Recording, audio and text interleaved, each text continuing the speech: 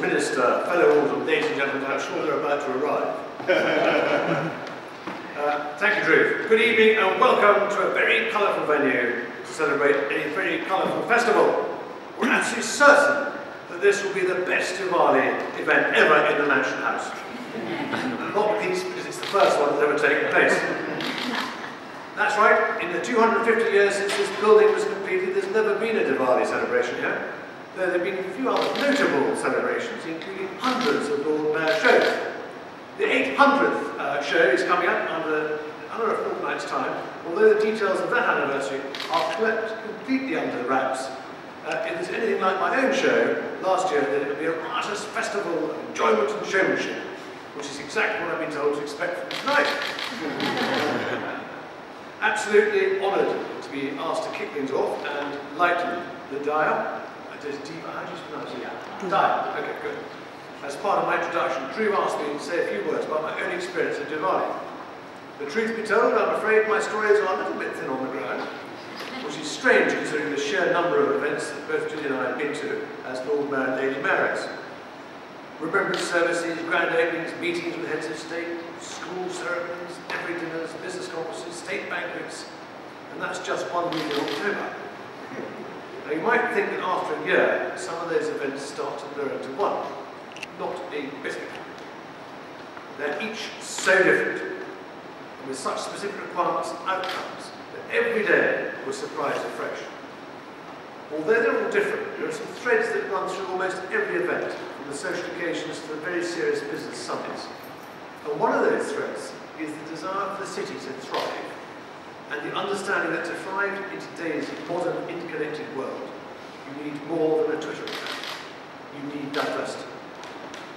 We're delighted that Hindus, Sikhs, Jains, and indeed people of all other religions come to the city, roll up their sleeves and do well.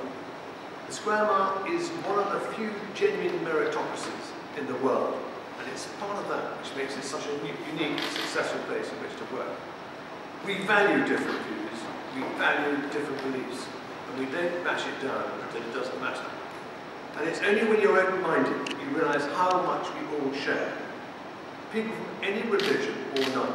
The city is not about our differences, it's about our similarities. And that's what brings us all together, at work, at home, and in communities that surround us. The Lady Mayoress and I have been lucky enough to have an unusually close engagement with India during our year in Mansion House. For example, 2 of our staff at Mansion House here are Hindu, or come from Hindu background. And one of them, Jay Patel, where's Jay? Where is Jay? This is dreadful.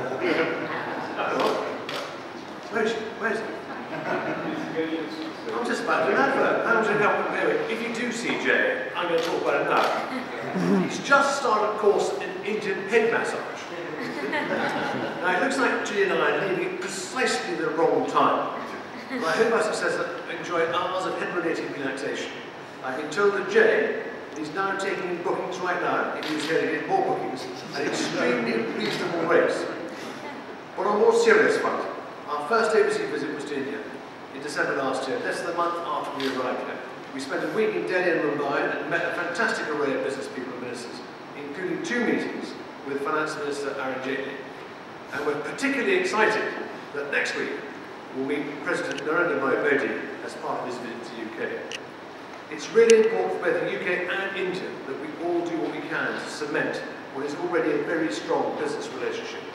India invests more in the UK than it does into any other country, in actual fact, more than the rest of Europe combined. And in turn, Britain is one of the top 3 investors into India. If you want to see the vibrancy of our shared relationship, just go to an England versus India cricket match. And you'll see mutual respect and camaraderie. I didn't write this, by the way. By the way, we both look forward to that relationship continuing in the city and elsewhere, not least of all, I have a very, very happy Diwali. Thank you all very much indeed.